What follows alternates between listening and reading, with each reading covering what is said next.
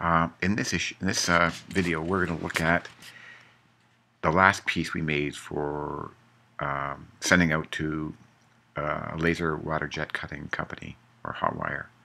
And in this case, we're going to look at making it three-dimensional.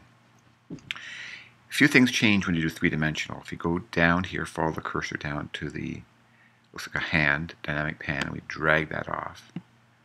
And then we move it over to that part of the screen. And we, instead of holding that, we do the dynamic pan, which is sort of a tool that lets us work in 3D. To get back to our view, we do Apple III as the top view.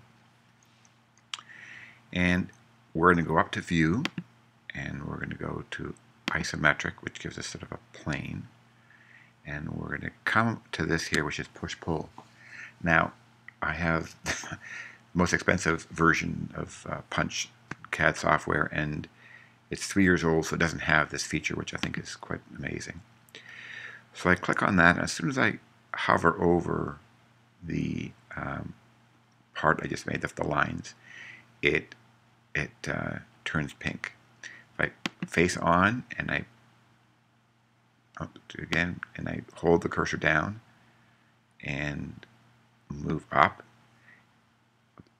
that went up to 2.196. We tab it over. We tab it over, and we do 2 inches. Apple F again to fit. Now, if I'm making something in 3D, I pay for everything for the weight. So in this case here, I want to make it very thin. So I want a wall thickness of 0.125. Let's just do that. I've already done it, but let's do it. So tab, and then well, it's not going to do it, but anyway, tab it over 0.125, enter. And I then click on the top. It's going to, when I first click, it's going to pick the part I'm dealing with. There could be 3 parts here if I'm doing a complicated drawing. And the second click is going to say to me, which face do you want, the top face or the bottom face? In this case here, I'm pointing to right here. If I saw through the piece with transparent, I'd see 2 faces. So I'll pick that face, and it is now shelled. So now I have a wall thickness of 0.125. It can be thinner. Let's just hide that for a second. So we go back to here and hide this, take this, and we hide it. And we go back to this drawing, and we do the same thing again. Pick this, turns pink, and this time we do 0.125. Eighth of an inch. Let's do quarter of an inch, 0.25. And then do return.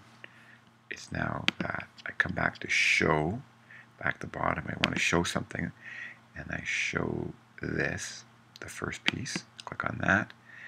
And I go back down here and I click on that piece, the piece, what I want to be the top. I click endpoint, I bring it up here. Oops. I'll bring it up. And I'll mount it on top there, like that. So if we wanted to, we could have this as a waterproof box. Or we could have the top with different openings. But that is, we could just get 4 bolts, 4 nuts, and we would have 2 pieces made separately, but we'd have a complete box. In this case, you know, as it's a square, they're easy to buy. But if you got into a complex octagonal piece that you wanted to do, this is the way you do it. Something custom. That's a better way of putting it. This is a great way of doing it. In this case, if we want to export to a rapid prototyper, we would go down to STL. STL would turn it into facets, and I'll show you what happens there.